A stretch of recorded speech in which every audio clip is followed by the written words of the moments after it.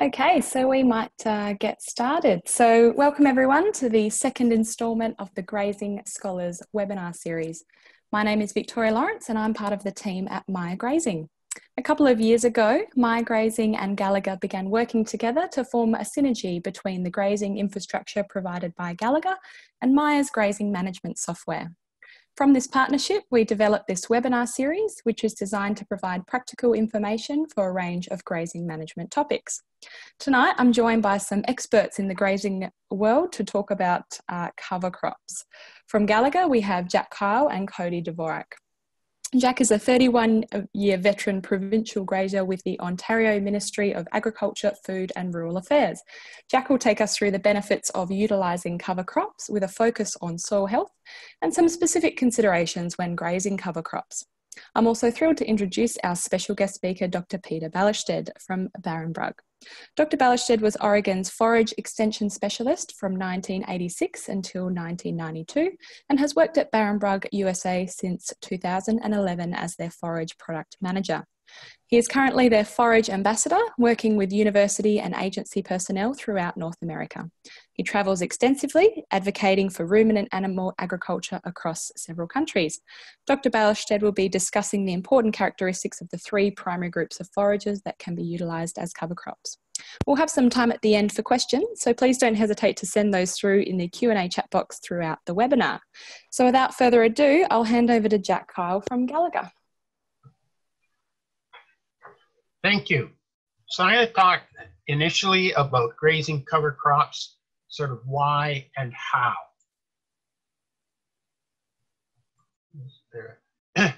So in feeding our livestock, perennial forages are our best forage option, but cover crops have become more prominent in the last few years, and they've been a way to fill in some of the blanks in the or short spaces in our feeding cycle. They provide extra feed. We get improved soil health. There's lots of scientific work looking at how to improve soil health, and having living ground cover for as much as possible of the year shows some very significant benefits in soil health. And if we're grazing a cover crop, it's going to be on land that was in an annual crop. And so it's an opportunity to rest our perennial forage fields. And if we can give them some rest at any point during the grazing season, but particularly in late summer and early fall, we tend to strengthen those perennial forages.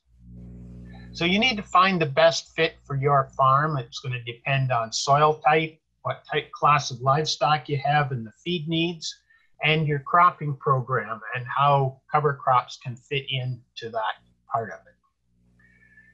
So living soil cover is beneficial. It enhances soil microbial activity, which increased microbial activity relates to increased release of nutrients for plant growth in the soil. And if we've got ground cover, we reduce the amount of erosion that takes place because that ground cover protects from the impact of water, rain, and running water, and it also protects from wind erosion. So we've got sort of a win-win situation there from a soil standpoint. Then the opportunity for extra feed, reduce stored feed requirements is going to reduce your costs significantly. It costs about half of the value of stored feed is in the harvesting process. So pastured or grazed feed is about half the cost of stored feed. The advantage with pasture is all your nutrients stay in the field, and the forage that's passed through the livestock is ready for soil microbes. The rumen's going to break down the cellulose and fiber that's in the plant material and puts it in a form that's much more available to the soil microbes. So those are, in a nutshell, the benefits of grazing cover crops. And I think now we'll turn it over to Peter to talk about some of the crop opportunities that are there for cover crop grazing. Thank you very much. Good afternoon, good evening, whatever time of day it is, wherever you are, you're joining us from. My name is Peter Ballerstedt.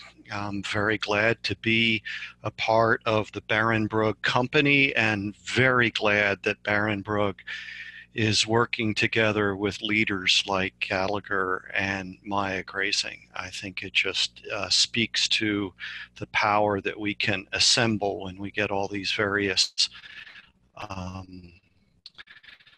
experts together from different industries to support forage-based agriculture. So was very happy to have the introduction, and forgive me, I'm just a little bit, oh, there it is, okay. There we go, excellent. Fumbling a bit with the technology. So just to make sure everybody is on the same page, I'm sure many in the audience are probably more advanced in this than I, but just to let you know the perspective that I'm coming from, cover crops are those plants that we grow for the protection and enrichment of the soil, as Jack just mentioned. We can use them to reduce soil erosion, increase water infiltration, reduce soil compaction. They can actually suppress the population of weeds in fields. And typically we're using grass and legumes and a broad group called forbs. Most people tend to think of brassicas. There are some other non-leguminous broadleaves that we can use. And Barenbrug has something to offer in each of these areas, but we'll also just talk generally.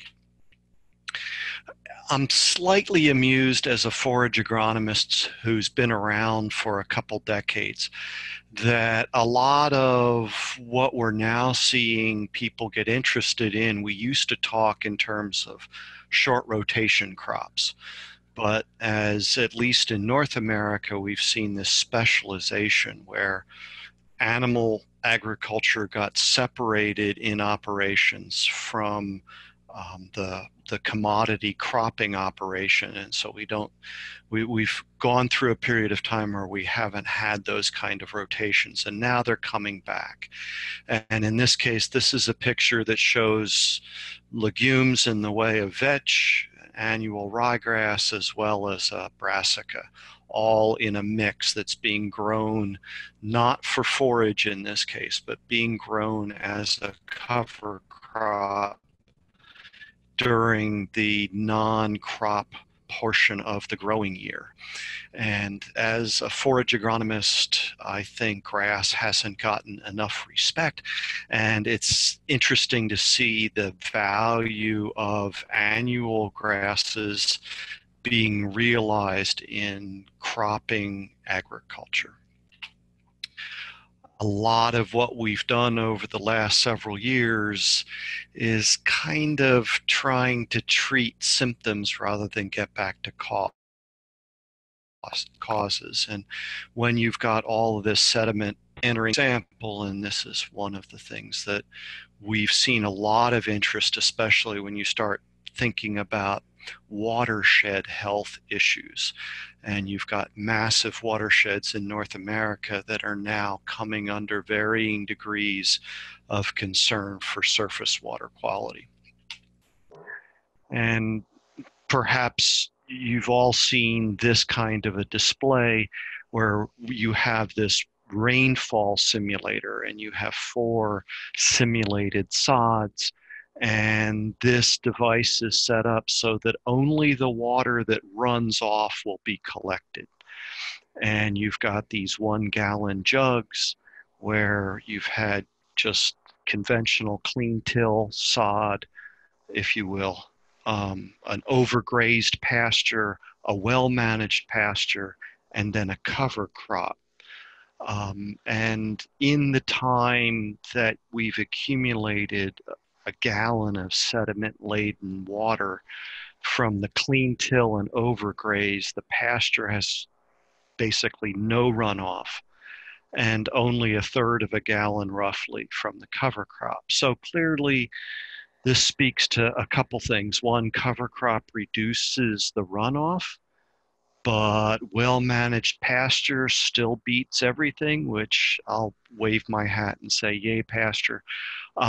But it's got to be well-managed because the overgrazed pasture is as bad or worse than the clean till crop system. So management is critical, and Jack will talk about that more in just a little bit.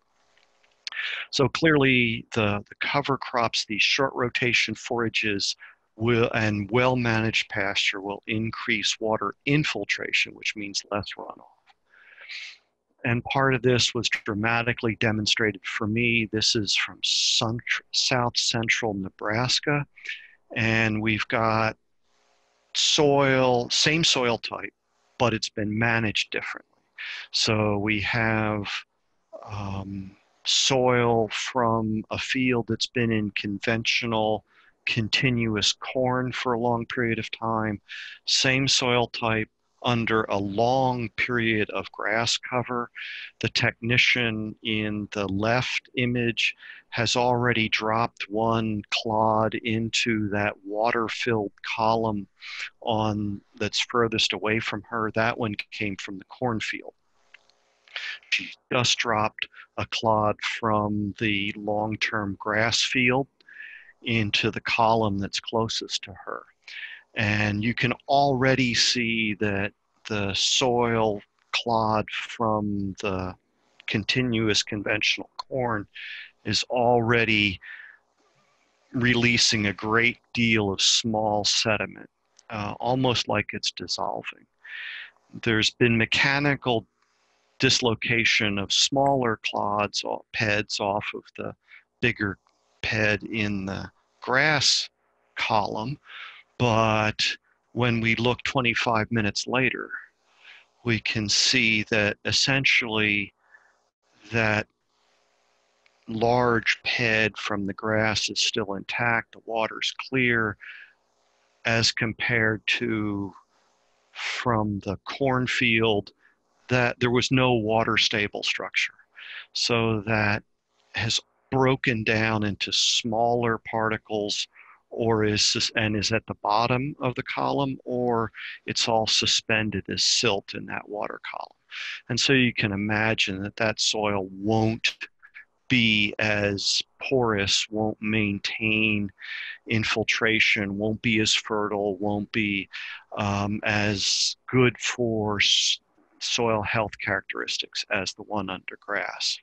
So grazing management's critical, having more complex rotations and doing things to reduce the amount of actual tillage that we perform. So all these are reasons that people are interested in cover cropping. Another demonstration, this is from Southern Illinois in late January, early February. You can see the cover crop growing in that cornfield, not a lot of growth. And it is raining, so we're seeing water running off that field. And if we just focus on this particular area, we've got a roadside ditch coming down. And you can see that the water that's coming off the field is cleaner than the water that's coming down the ditch. So just more evidence of why there's interest in cover cropping. From similar soil in that same farmer's operation, not that field, but close by. A very heavy lower layer of soil constricts root development, but growing annual ryegrass, again, an annual grass as part of their cover, we can see that there is a root there, a little white root, and that begins the exploitation and the development of that had not been exploited by previous cropping systems. Take a deep core and look at it. The soil characterization says that the organic matter layer for that soil ought to be at 6 inches, and you can see where that is. And yet we can see organic matter accumulating to a greater depth, almost twice that. And this is after a decade or more of cover cropping, no-till farming. So we're increasing organic matter, which is clearly critical for soil health. And this is, again, just looking at the deeper layers of that soil and how much root there now is down in that. And that's a function of the annual ryegrass, which was the chief component of this cover crop that this particular farmer was using. But then there's some interesting stuff. Now, again, this is just cropping. We've not incorporated livestock into this system yet. And what this farmer is doing is planting annual ryegrass, and then there are rows of forage rape in this. And as we begin to add different components, we see different response. And I'm not sure I can explain it, but every one of the forage rape plants that he was willing to pull up had an earthworm around the crown. I can't explain it, but it was there and we saw it. So there's this soil biology response when we start adding different components into these cover crops, which are already producing a benefit to soil health. But now the exciting thing for a forage agronomist is that we're thinking that we're now seeing increased benefit when we graze cover crops, in addition to what we were getting from cover crops alone, which were already producing significant benefits. So obviously, as Jack mentioned, we can meet nutritional needs of livestock.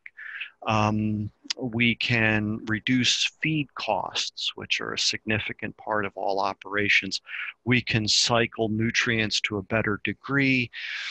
These are all dramatic benefits. And as I mentioned, we think we're starting to see, we think we're seeing this increased biological response when we graze cover crops.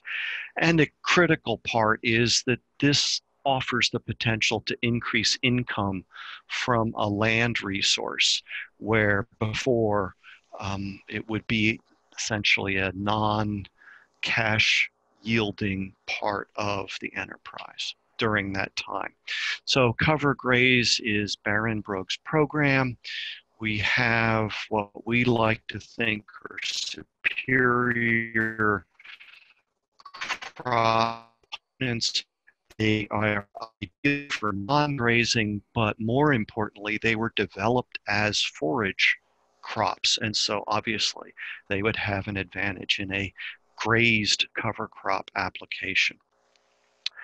We have improved brassicas in the sense of turnips, forage rape, hybrid brassicas. We have improved annual ryegrass. We have improved legumes like berseem clover.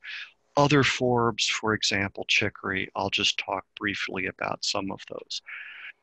Crop farmers are very keen to look for improved varieties or cultivars or hybrids. Not so much in forage varieties, and this is a quote that I'd like to use from the man who was, until relatively recently, the forage extension specialist, University of Wisconsin. Greater differences exist among grass varieties than among corn hybrids and soybean varieties. And yet the majority of the seed that's sold of these are of varieties that are at least half a century old.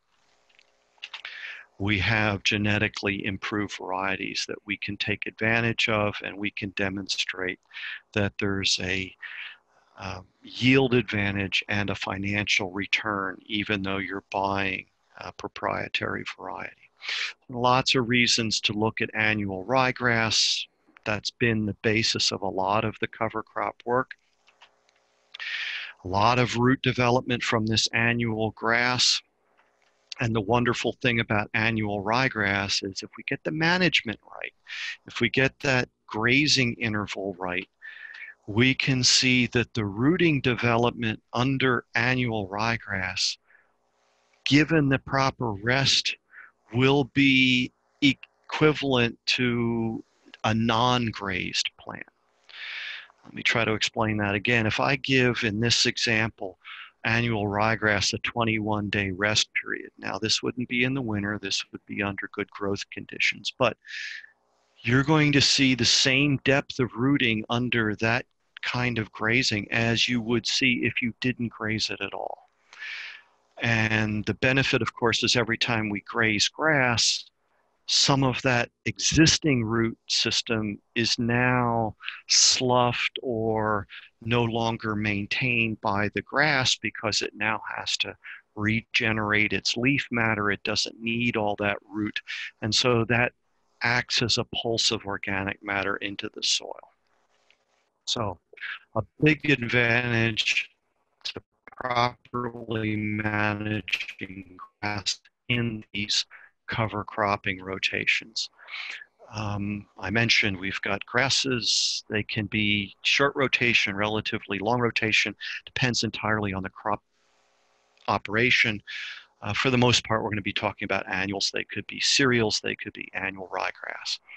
We have annual legumes as well. Berseem is one that we have. There are others like crimson clover, Persian clover, balansa clover. These are all winter annual legumes that have value. A legume is a plant that supports biological nitrogen fixation, and so you can get an increase in nitrogen without having to use commercial fertilizer, but only if that feed is grazed or reincorporated so that the soil microorganisms can break it down and make that nitrogen available for a succeeding crop.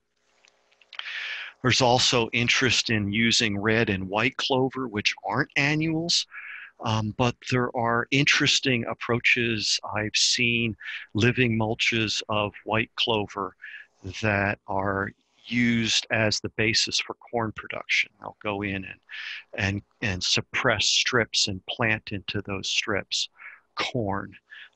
So a number of interesting approaches. Barenbrug can offer red clovers and white clovers that are adapted from Florida and Texas all the way up into Canada.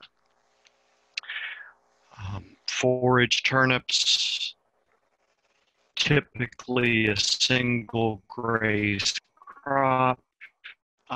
Graze both the top and the bulb. You need to make sure that your grazing management, you don't get wastage of it. But again, typically a single graze crop. I mentioned there's a yield advantage even over not proprietary varieties, common varieties. Rape, I mentioned previously in the example, we have a forage rape that is fairly frost tolerant, meant to be grazed more than once. Tremendous yield over the common variety that people typically apply within cover cropping. And again, even though you're spending a little bit more, you do get a tremendous value from the forage value that we can calculate. Hybrid brassicas, slightly, it has a small bulb, not as big as a turnip, but a bulb as opposed to the rape, and it can be grazed multiple times. These are crops that can be employed at several times throughout a grazing season, growing season. So depending on what the farmer has in mind as a goal, we have tools that we can use. But again, management of the animals on this is critical to make sure that you get good utilization. I mentioned forbs, so these are now not brassicas, they're not legumes. Things like chicory, interesting plant, relatively short-lived perennial. In addition to that, we have plants like plantain that are also forbs that have a role to play. We've used them a lot in pastures, but they could also be used in a cover crop application. And there's some interesting aspects to these, for example, that seem to be altering the nitrogen metabolism within the rumen and shifting some of that nitrogen deposition more to the dung than to the urine. And so it's more stable within the succeeding pasture and cropping system. So those are some interesting things that we could talk about. just wanted to put out some ideas, run through the products that we have available with Barenbrug, and just emphasize that we can now utilize technology in the way of improved forages or in the way of portable temporary fencing, water systems, management software. We now have the option of doing things that it's been very difficult for producers to do before. And I think it really opens up an exciting part of this cover crop, soil health, livestock enterprise discussion. So with that, I'll turn it back over to Jack. Okay, thank you. I just gotta bring up my screen here.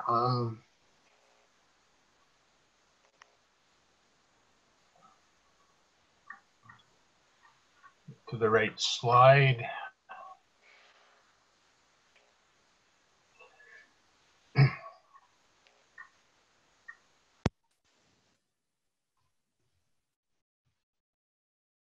Somehow I wanted to start at the bottom. Okay, thank you. So grazing management. When we're grazing cover crops, we're likely going to use one of two systems in our grazing. Either strip grazing, where we give the livestock a strip of the cover crop or the pasture each day or multiple times a day, depending on how we want to manage it. But it's basically a once-over grazing system, and each day they get a fresh strip. Or we may go to a 1 to 3 day paddock situation to optimize utilization. In most cases, we're not getting any regrowth, so we don't want to waste any more cover crop than we have to.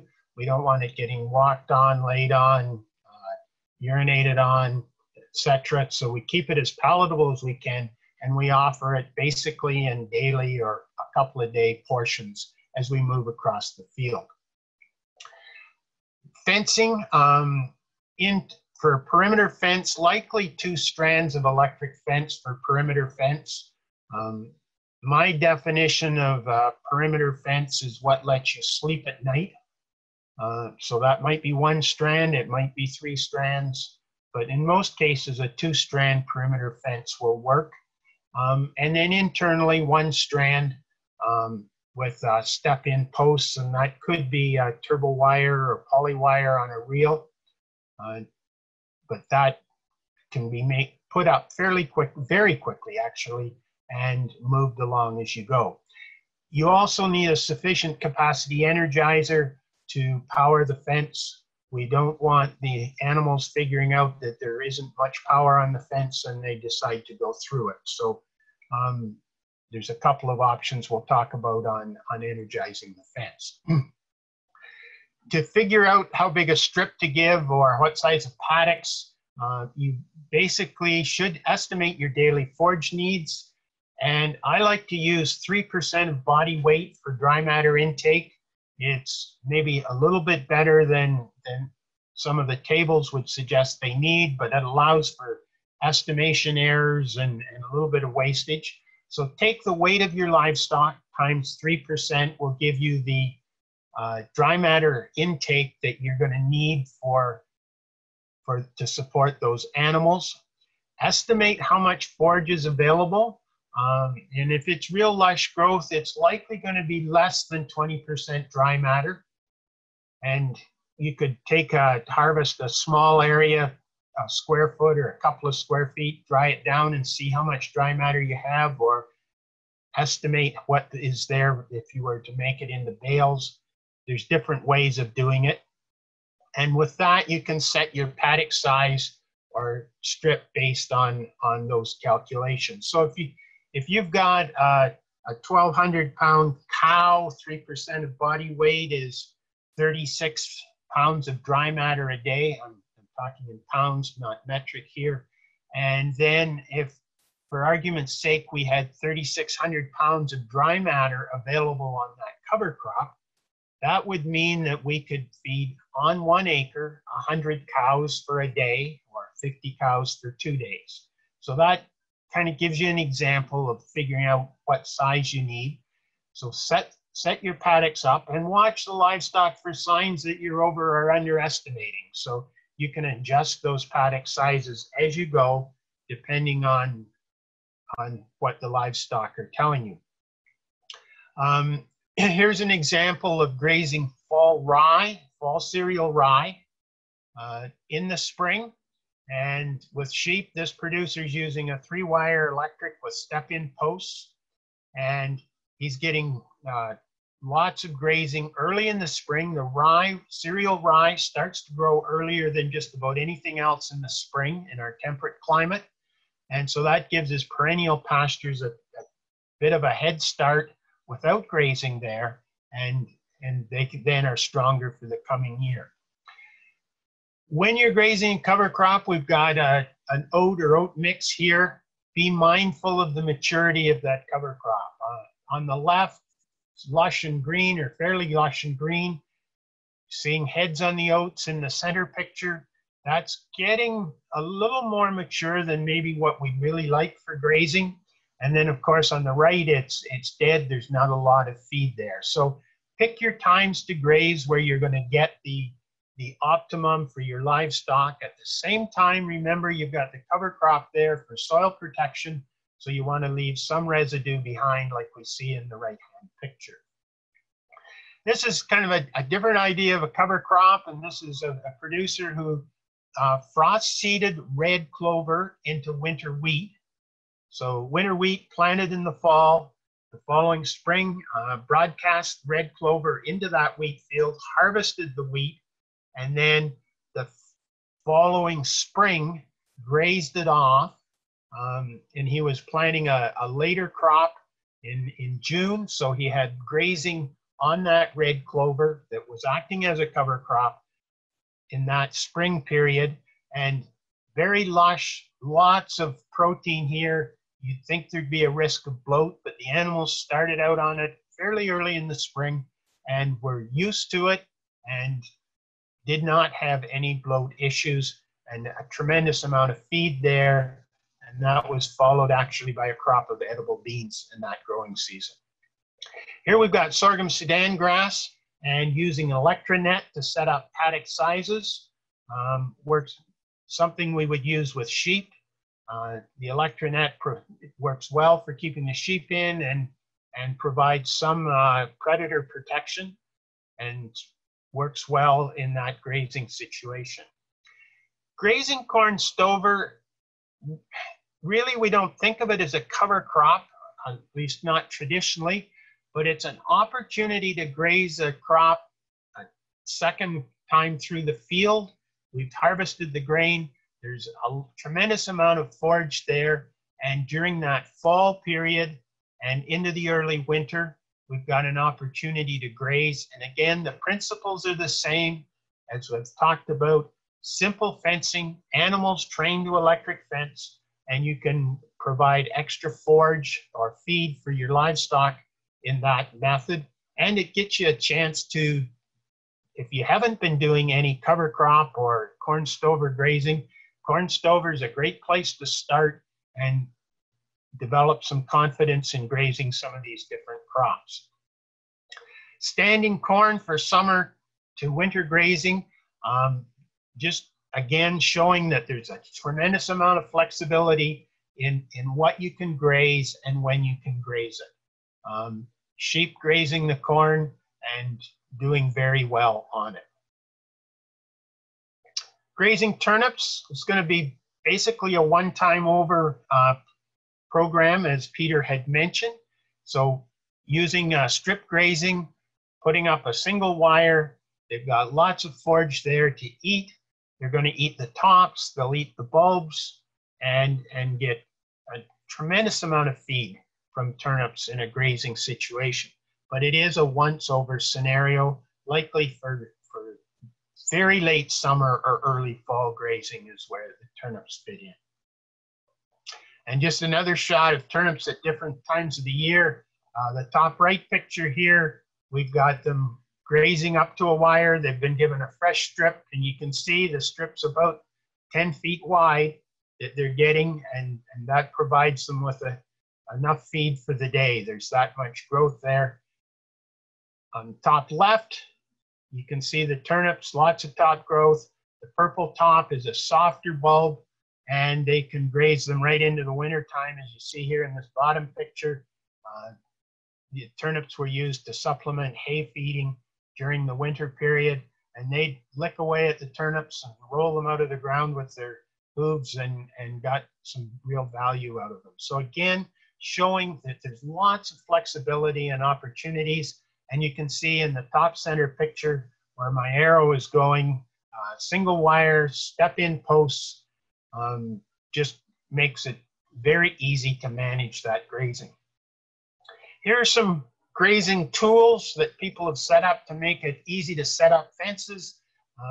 Top left is ATV with a rack to carry a reel and posts. The same with the sort of the main picture that's hidden by the other three. This fella's taken one of those blue plastic storage tubs that you buy for $10 at a hardware store, cut it in half, screw nailed it to a board that was the right length that he can put the posts in, and they're held at both ends by the tub. And he can put a reel in there, and away he goes to do his fencing. Somebody's hooked a reel in the right-hand picture on the back of an ATV.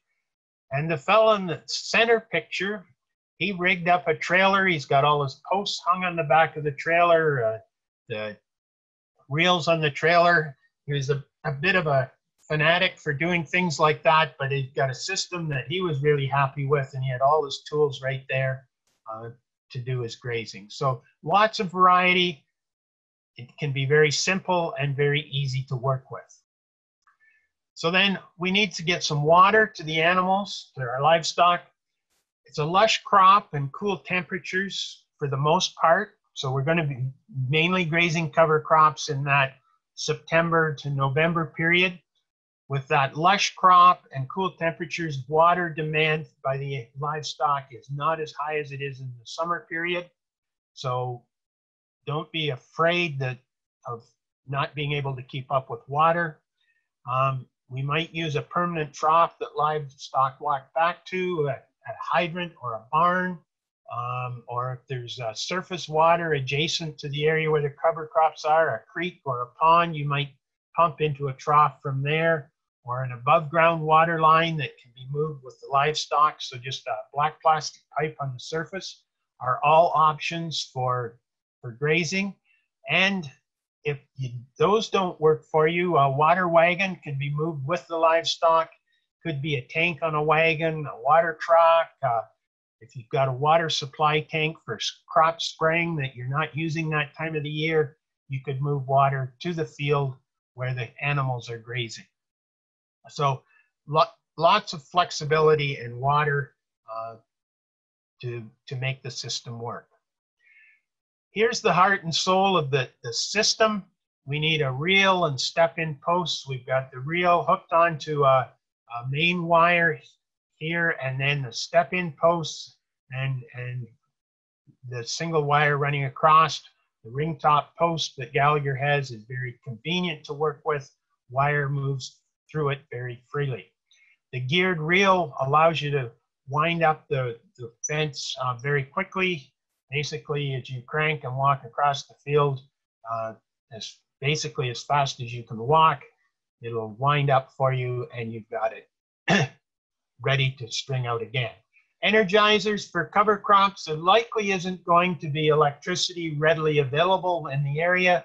So we've got battery powered fencers or solar powered fencers, energizers to put a charge on the fence. Problems, common electric fence mistakes. There's a YouTube video with that name.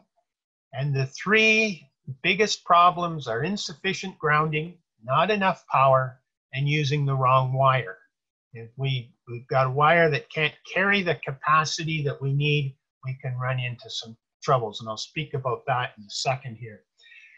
Temporary post selection. We've got posts here on the left that you call double tread in, that you can hook wires on at different levels. We've got the ring top posts. Again, they're tread in type post, work very well. And in the bottom picture, we have the tumble wheel. Gallagher has a tumble wheel, which is basically 6 prongs on a hub. The electric wire runs through the center of the hub, and you just roll that fence along. You hold it tight, anchored on both ends, and when you want to move it, you just unhook the reel at one end and walk it down your main fence. The whole fence rolls down the field, and then you hook it up again. So a very convenient way to move fence and provide fresh feed to the livestock. Gallagher has a couple of new products on the market. One is the heavy-duty ring top post. So this is a heavier post than what we've traditionally had. And then added to that, we also have a multi-wire ring top post. So ring top on the top, and then location for a second wire or a third wire on that post. So it gives you more flexibility in your fencing and how you set it up. I mentioned about the right wire. Our turbo wire has about 40 times the conductivity of poly wire. And for me, the best example is thinking of a water hose from when we think of electric fence. If you've got a 1/2-inch water hose, you can move a little bit of water a ways, but if you want to move the water a long ways, you just don't have enough capacity in that hose to move very far. So you get a bigger hose and you can move a lot more water. So the same with electricity. We want a wire that will carry a fair amount of electricity, especially for perimeter fences. And if we're going any significant distances, certainly consider the turbo wire over poly wire. Poly wire works fine for something very short run, but it does have a lot of resistance in it. And the more resistance, the less power you're going to have on the fence because it is drawn down by that resistance. Fault finder simplifies keeping your fence at its optimum performance. And the Gallagher fault finder tells you the charge on the fence. It also will tell you the direction of any short that's happening along the fence and help you find it much easier. And here is just touching it to the fence, you get a readout of, in this case, 6.5 kV. So that's a good charge on the fence, which will keep livestock in. We've got a dual purpose handle for temporary fence. The top end here hooked onto the fence gives you a connection to an electrified wire. And then we've got a connection end down here if you want to hook onto a wire that is not electrified or would short you out. So you can use both ends of this handle to make a very effective temporary fence anchor or handle. And then just innovations in cover crops. I put this slide in because there is information out there.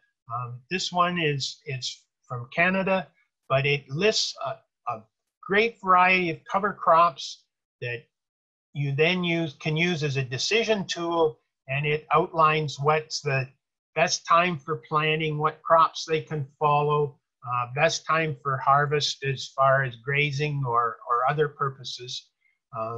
And we have one here in Ontario, and then there's a Midwest one that was developed by a couple of the universities and extension people in the Midwest of the US. So those are resources that can help you pick crops for your cover crop as you work into the ways of making best use of your land and providing forage for your livestock. Some of the points to consider in grazing cover crops as part of an annual cropping program. Permanent corner posts in a field that's maybe grazed at future times is a great idea. About half the time of building a fence is involved in corner posts. So if you've got a field that you're going to likely have cover crop in at different times in the next years, consider putting in the 4 corner posts, and then you can quickly build the fence around that in the years and the time that you want to put in a cover crop. Some cautions to be aware of. There is potential for nitrate poisoning in some of the cover crops, if especially new growth after a stress period. It's something that we caution people on. Usually is not a problem, but something you just want to watch for, especially if the crop has been under some stress. And with sorghum Sudan grass, there's the risk of cyanide poisoning after a frost. Sorghum Sudan makes a great cover crop, it makes great grazing, but once it has a frost, a week to 10 days after that frost period, we run risk of cyanide poisoning, and that's fairly quick death of the animal. So, but not a problem until we've had frost, and then after the frost, by say 10 days, it's not a problem again. So some fencing tips. Livestock that have access to good quality fresh feed are content and won't challenge fences as much. If board and fence has a history of not working, we'll always be looking for an opportunity.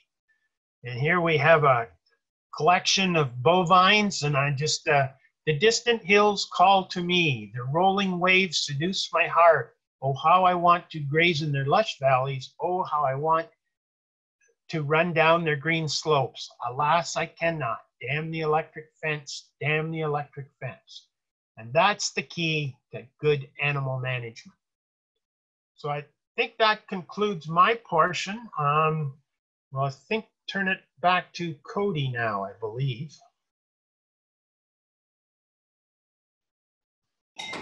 Yeah, thanks, Jack.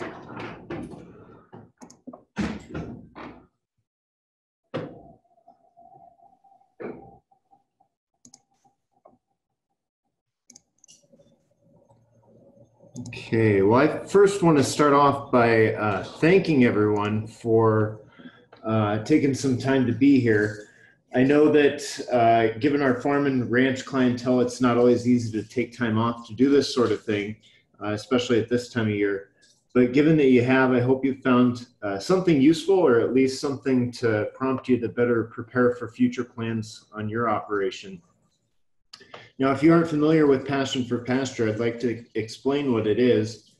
We started this program a few years ago by Gallagher, and it's an attempt to bring more awareness to the grazing community in North America.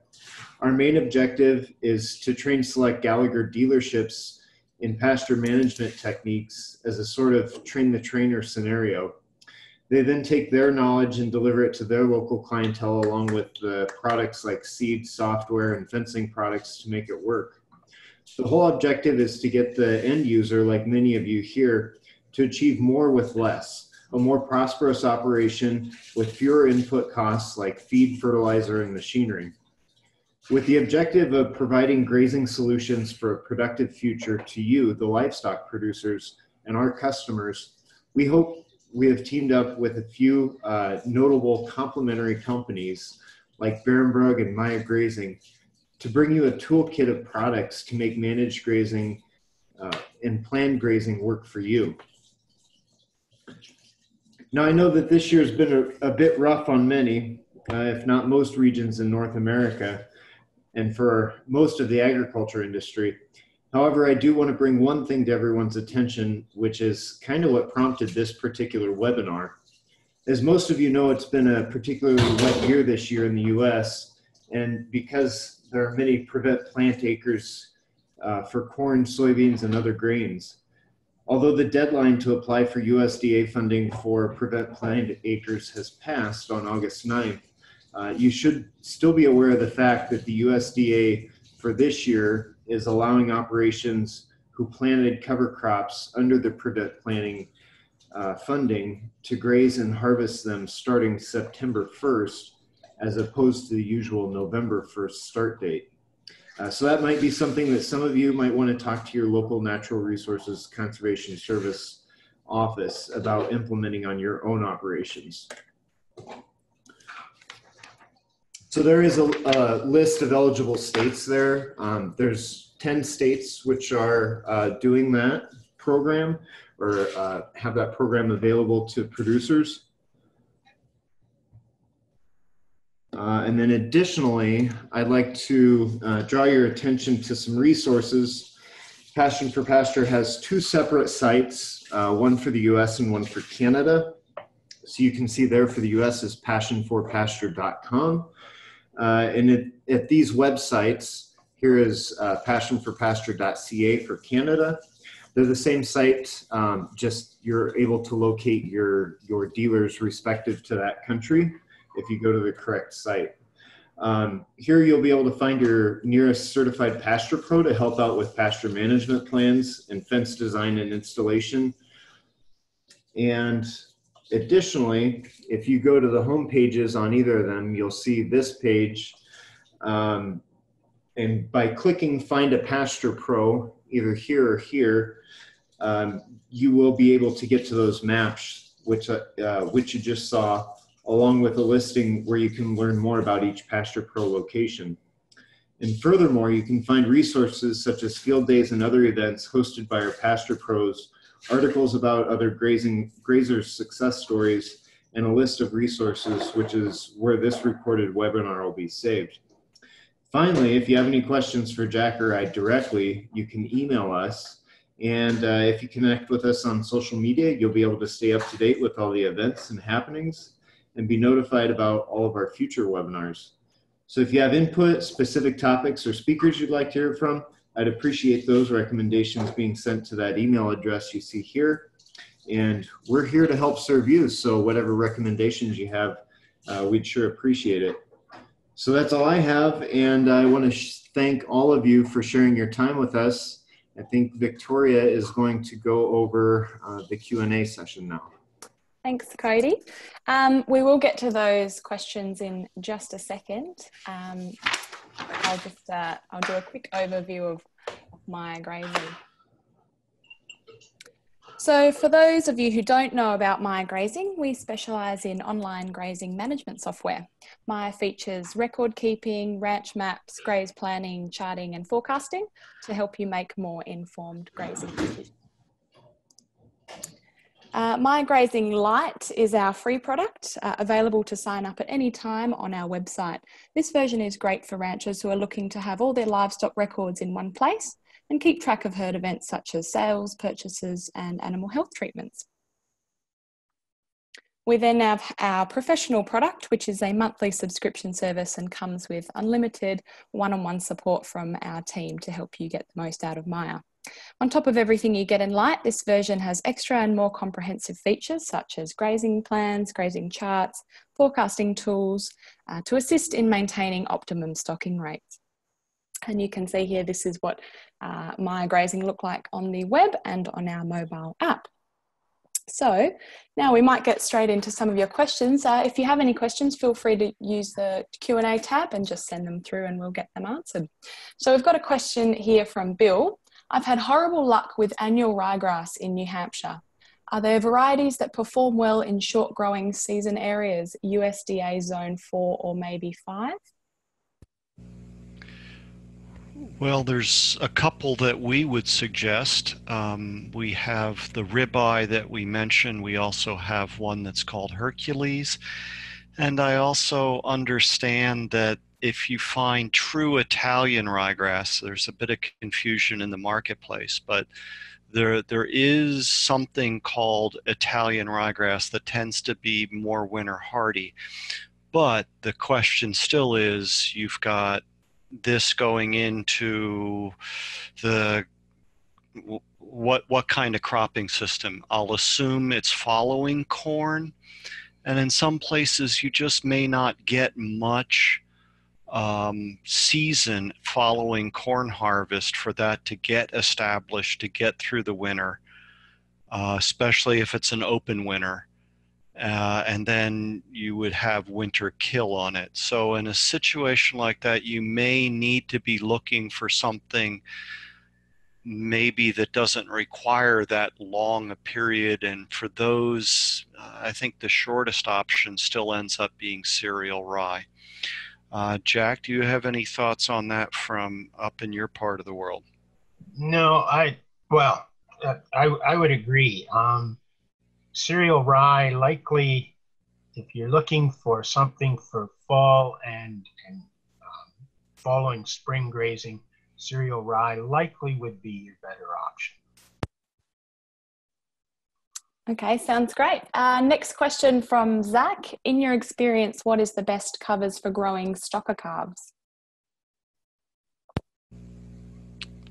Well, it depends on where you are, because if I'm in the southeast, for example, there's an awful lot of annual ryegrass pasture where annual ryegrass is already overseeded onto something like a Bermuda grass warm season perennial grass that goes dormant then in the fall. And so you have a longer, more mild, so that works well. Typically that's combined with something like, again, crimson clover is very common, but you could begin to build a much more complex system if you wished. Sorry to interrupt, just to let you know, Zach said he's from southern Michigan. So again, we could look at, now we need to know, is it following corn silage? Are we getting it established into the stand during the time that the corn is growing, or are we going to try to get it started after we've harvested the corn? I hate to be waving my arms and saying it depends, but these are the sorts of questions that we need to have answered. But for stockers, a good grass clover stand is ideal for putting gain onto stockers. And when we're looking at a situation where we're not trying to worry necessarily about pasture regrowth, as Jack described, and we're going to use it for grazing, we can even start looking for things like, say, a winter small grain with perhaps a winter pea or legume that would establish in the late summer and survive the winter and provide grazing in this early spring. Okay, great. We have a question from southern New South Wales in Australia. For soil compaction issues, is it best to use perennial grasses or brassicas? E.g., turnips getting a good run here in Australia, but heard perennial grasses are better to improve soil structure. Is that correct? Oh, I think you can, I'll let Jack take a swing at this ultimately, but I think you can find things pushing in both directions. We've had a lot of publicity about radish, for example, because daikon radish, because it does have a very large root and it looks very impressive. But I would agree that a perennial grass stand with good fibrous root structure is going to be hard to beat in terms of making a positive contribution to soil health, to promoting good water stable soil structure, and putting a lot of organic matter into the soil. I would fully agree. If you've got the opportunity to use perennial forages, they're a better option than annual cover crops. If you've got the perennial grass stand, can you get a legume into that stand? That would be my first question for you. You're literally on the other side of the world from where I live, but there's should be some legumes that would work in your environment. And if you can add those to that perennial grass stand, that's going to be your number one from a soil health standpoint, from long-term productivity for forage production for livestock. Fantastic. All right. Well, I think we're out of time. So thanks for all those questions. We'll finish our session here. I'd like to thank our speakers and everyone who joined us tonight, and we hope you got a lot out of this episode on cover crops. You'll receive an email at the end of this webinar with links to Passion for Pasture, Maya Grazing and Barenbrug in case you missed that information earlier. So thanks again, everyone, and we hope you'll join us for the next episode in the Grazing Scholar webinar series. Have a great night.